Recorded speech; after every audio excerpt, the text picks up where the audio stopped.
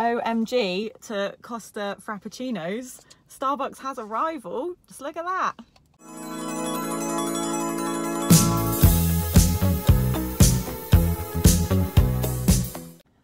I've just come to Costa for my lunch, which I'm eating in the car, kind of sad. So I've got, for later, a blueberry muffin. Nom. And then for lunch now, I've got a toasted panini.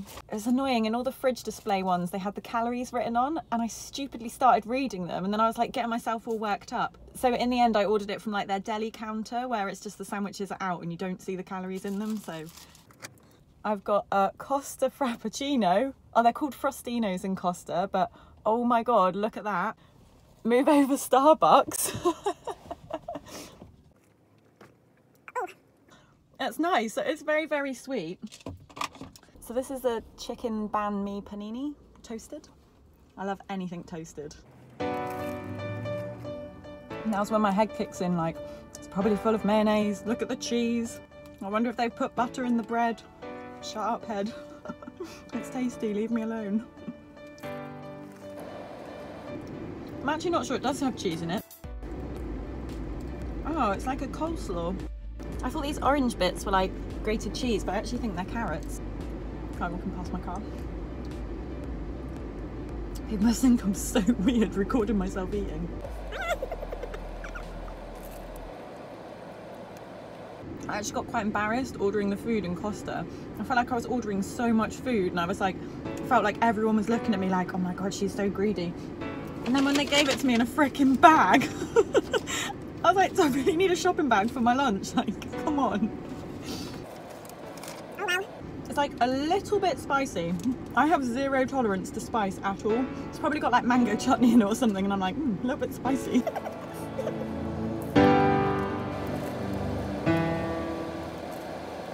Oh, making a right mess. Classic.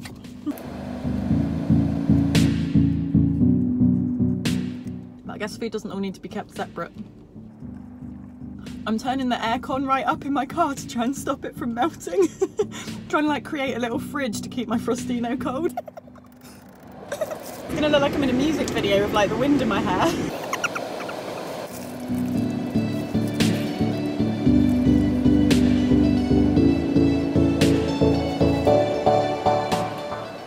This is literally so tasty. I'm really enjoying it.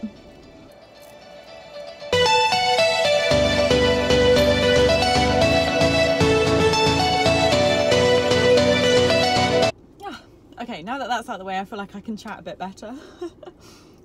So that was one of my challenges, and it actually kind of goes beyond just a food challenge. And I don't know if people are going to be able to relate to this, but for me, there's a challenge in like spending money on myself with food as well, and like buying myself nice foods. And maybe things that are like slightly unnecessary or a bit of a treat. Like I just wouldn't normally do that. Oh, I can stop the car now. I always think like, oh, don't spend money now, you need to save, or don't have calories now, you need to lose weight. It's always like sacrifice now for something better that's going to happen. But I'm really trying to challenge that, because then I feel like I'm constantly miserable because I'm never doing anything nice, and I'm always like living in the hope of, I'll be happy when I get this, or things will be so much better when I've saved, or when I'm lower in weight or whatever. But really I'm like just miserable from it because I'm never doing anything nice. I'm just starting to think like, am I really going to look back on my life and be like, oh, I'm so glad my bank balance was that when I turned 30, or I'm so glad I lost that bit of weight, or I'm so glad I only ate that many calories on that day. Like, no, like, so I'm trying hard to challenge these things and not living by this like delayed gratification of sacrifice now to be happy in the future, because I've been doing that for ages and it's not really working for me. And if I look at like myself compared to Brendan, one of the things I love about him most is that he's so like live for the minute, does what makes him happy. And if I compare the two of us, like he does what he wants and he enjoys whatever, his money, his food, his time, and I'm there going, oh, don't do this now, hold yourself back on that, sacrifice this, oh, and then you'll be happy. But I don't know, I'm just starting to look at the two of us and thinking, whose approach really works better? Like, am I happier for losing weight or saving up all my money and not doing nice things on myself? Or is he for living in the minute? And that's rhetorical, like I definitely think it's his approach. And I know my approach doesn't work because like I get to these goals, like I lose that bit of weight and maybe I'm happy for a minute, like I get that buzz from it, but it doesn't last very long. And then I need to like reset the goalposts and then it's the next target and now you have to lose a bit more and then you have to lose a bit more. I feel like I'm just constantly like sacrificing and pursuing something that's promising me happiness, but it's never delivered. I've never got this happiness from it. I'm far from it. Like, if anything, it makes me miserable because then along the way, I've not done any of the nice shit that Brendan's done. I've just been boring and restricting and sacrificing and punishing. Just for what? Like, it never delivers for me. So anyway, as with anything, I feel like I've got this insight into it and I can kind of understand it theoretically, but when I come to do it, it's so much more difficult. Like this today cost me 15 frigging quid. 15 quid on lunch and a snack. Which is what, like $20? But I'm not going to do that every day. But it's a bit like with the food. I kind of want to challenge it to break all my fears around it and get to the point where I can do it. And then I won't need to do it all the time. I'll just do it kind of like as and when. But I have the ability. I'm not like scared of it or I'm not feeling guilty because of it in whatever, whether it's food or money or being nice to myself or whatever it is. So that's my kind of thinking behind it. But and also I think, yeah, 15 quid a day for a while is expensive on lunch and snacks, but like if that's the price of breaking this, never being able to be nice to myself, never being able to enjoy good foods or spend money on myself or treat myself, like I don't think you can really put a price on recovery. And I think there's always an excuse why we can't. Like there's always a reason why recovery's not right now. Like, I don't know, you've got a holiday coming up or a birthday, or you need to save your money, or you're just not feeling quite ready for it, or you're a bit poorly or whatever. Like, I feel like there's always going to be a reason why now's not the right time. And to some degree, I just think it's never going to be the right time. You're just going to have to jump in and challenge yourselves on whatever these things are.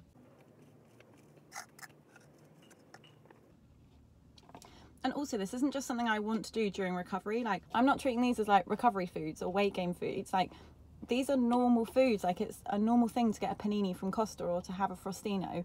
And same with the money. Like, maybe I won't do it every single day. Maybe I won't spend 15 quid on lunch every day. Maybe I won't have a panini and a Frostino every day. But it's the ability to be able to do it that I want to have. And then out of preference, I'll be able to choose like how hungry I am or what I fancy or what other people are doing. Maybe it's convenient because everyone's going to Costa, or maybe there's food in the office. I don't know. Like, but yeah, I just want my decisions to be driven by like preferences and by what's going on around, and not by some weird little like thing in my head that's driving me to sacrifice all the time for a greater goal.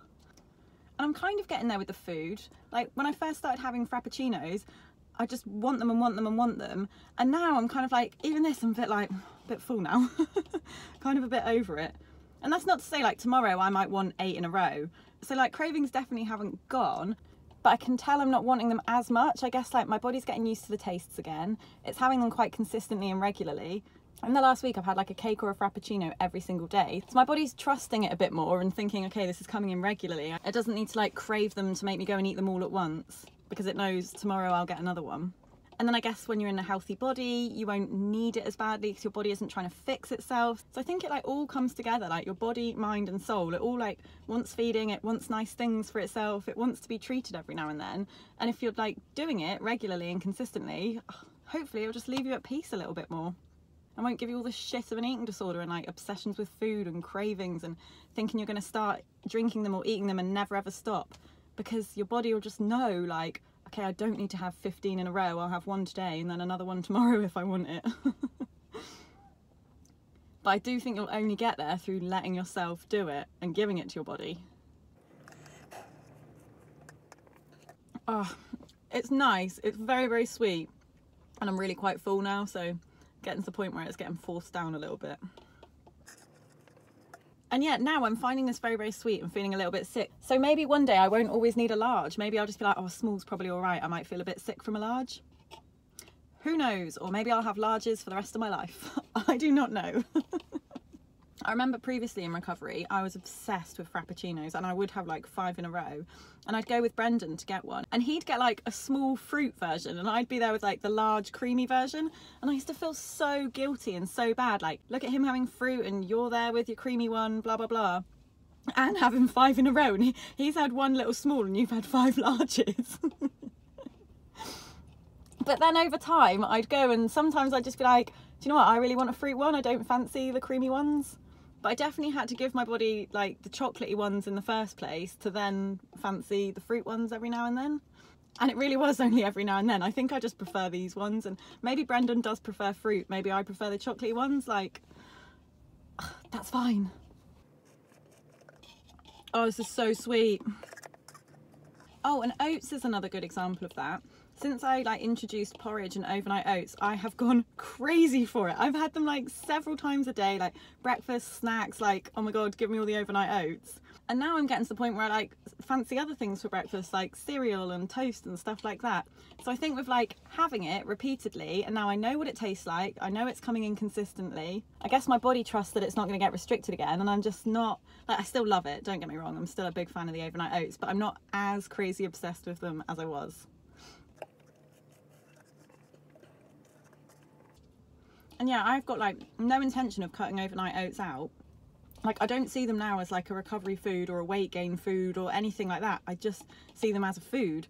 I've not ballooned, I've not got massive, I've not gotten fat from them. I can kind of see like, okay, this is just a normal food that I'm allowed to have as part of everyday life, which is really nice, because I was terrified about that. When I first started having them, I was like, I'm never going to stop eating these. I'm going to become so reliant on them. I'm going to gain weight on them forever and ever and ever. And now I'm just like, do you know what, they're just overnight oats. It's really not that big a deal, and I'm really not going to get fat, and I can just keep eating them. And I don't want to eat them for like every single meal. Like, I kind of did at first, but now I don't. Like, I can have them once a day and that's fine, or sometimes maybe I'll fancy something else instead. Like, oh, I feel so sick from this.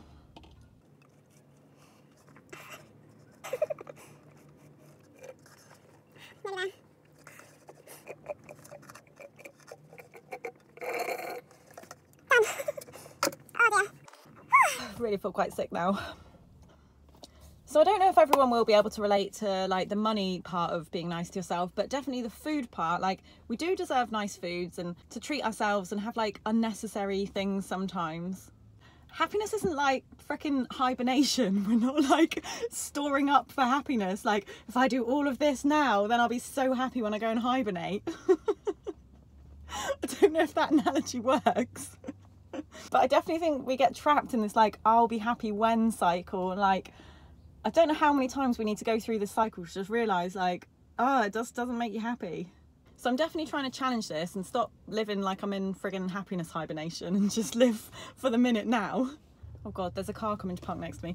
Maybe I'll record again when I have that muffin. Muffin time. Kind of don't want it that much because so it's not my favourite flavour. I used to kind of get this like, if you're going to eat, it needs to be perfect. Like, it's almost like spending your calories. Like, you have to really make sure you're spending them wisely and like making the most out of it. But to be honest, like, I know I'll just have a different one tomorrow, so it doesn't bother me too much. I think once you're like having these foods regularly, you know what they taste like again, your body knows that they're coming in consistently. You don't have quite such a like need for them or quite such a dependency on them being perfect, I guess. Like, it's okay, I can eat a muffin and it doesn't need to be the most perfect thing that ever happened in my life. I also still feel quite sick, I have to say, from having that frappuccino earlier. What they called frostino earlier really has made me feel quite ill, which is weird because normally I finish a large one of them and I'm like, where's the rest? I literally feel like they should be about 8 times bigger than they are. I used to feel like I could have eaten the whole of Costa. Honestly, like, you could have closed that door and given me 2 hours and I'd have polished the whole lot off and then gone next door to Starbucks and had a good go at their stock as well. But yeah, even like halfway through that one, I was kind of feeling sick, and I still feel sick from it now. So it's kind of, I don't really want another sweet thing, but anyway, I'm just gonna eat it anyway. So look who we've got down here.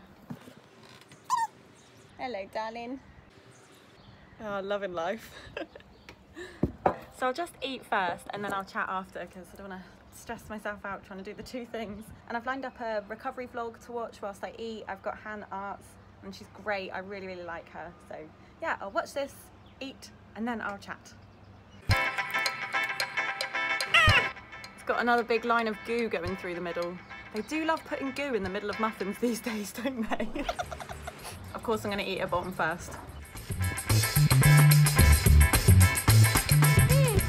The goo's really good.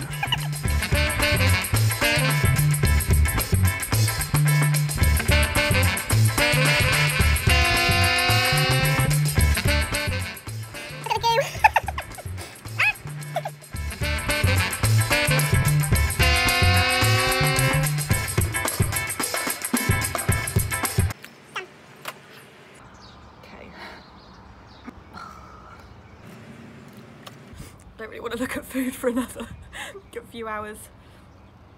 Although having said that, I don't know, I kind of feel like when I feel full and sick, I feel like I don't want to look at food and just the thought of food is horrible, but then at the same time I want to eat still. Like, what the hell? I can feel like full and sick and hungry and wanting to eat and never wanting to see food all at the same time. I kind of think of it like your body, mind and soul all are wanting to eat. Like, you can almost satisfy one, like your body can be like, okay, I'm full, but then your mind's still like, I'm not, I don't remember what muffins taste like, I want some more muffins. And then your soul's like, I still need feeding, I'm still not right, I'm still not happy. Like, just the three of them need to get on the same page. And I hope that comes across in the vlog as well. Like, I'd never want to make recovery look fun, because it's not, it's far from it. I'm not always like enjoying frappuccinos in the car. Like, sometimes I'm literally forcing food down and feeling sick and bloated and horrible and disgusting and gross. And yeah, you just gotta push through that, I guess. Like, and I tend to like having chats and stuff when I'm recording, so I normally do it when I'm in a good frame of mind, but yeah, it's definitely not easy. I guess no one's happy all the time, are they? And like, I almost feel like that's one of the problems in eating disorders, is that we so don't want to be like sad or feel bad or anything, that we turn to the eating disorder as like a quick fix, like an immediate buzz of like, yes, I feel better, I've done this, to not have to sit with like not feeling good about something else. I know things do pass naturally, but I'm not very good at waiting for that to happen. I tend to be like looking for something that will make it feel better immediately. And so say I'm like, I don't know, missing Brendan, I'm like a bit lonely, a bit like just missing him. So my emotion is like, oh, I feel a bit lonely. And so then I'd look to restriction to fix that, but it's not even related in the slightest. Like, it's totally not addressing the real problem. So it's weird, we like turn to anorexia as like a feel good when we're feeling sad, but really it's got nothing to do with the original problem, like what's going on. And I love a good analogy, okay? So let's say there was like damp on the wall in your lounge, okay? That's your emotion. The real, addressing that emotion would be like getting the damp fixed. But with anorexia, we don't do that. We go like, oh no, I'm gonna now go and like walk into the kitchen and do something in there. Like, I don't know, I'm now gonna like polish the tiles in the kitchen to try and fix the damp in the lounge. I don't know if that makes sense, but it's like we turn to something totally unrelated to the original problem to try and fix it and make ourselves feel better. So we're sat in the kitchen going, oh, my tiles look really nice now, I'm really pleased with that, but the damp's still in the lounge. Like, we still haven't really addressed what's going on, and if anything, the damp's now getting worse because we've not addressed it, and we're still stood in the kitchen worrying about our tiles. And so my psychologist has helped me a lot with this, thinking like emotions are there to like tell us something, and we either need to just like tolerate them and wait for them to pass naturally, not look for a quick fix, or we need to like address the actual emotion, again, not turn to something else to try and fix it. So like thinking about missing Brendan, like if I just tolerate it, he's back in a couple of days, so I can just wait for it to pass naturally. Or I could go and see a friend and then I wouldn't be as lonely, so I've actually like addressed the real problem. But if I restrict to deal with it, it's got nothing to do with Brendan not being here, it's got nothing to do with me being lonely. And if anything, it will make, Beyonce's bum. If anything, it will make the loneliness worse, because when you restrict, you tend to then like isolate yourself and cut yourself off. So it's like something happens in life which we're not that happy about, and then we turn to eating disorders as a way to cope, but it's so not related to what's actually going on in your life. And then if anything, it makes it worse because of all the horrible things that eating disorders do to us. So I can't even really remember why I started talking about that. I hope you've liked the video. If you do, please give it a thumbs up. Subscribe to my channel, leave comments. Hope everyone's having a nice day and you're treating yourselves nicely and spending money on yourselves as well, doing nice things for yourself. And yeah, I'll record soon.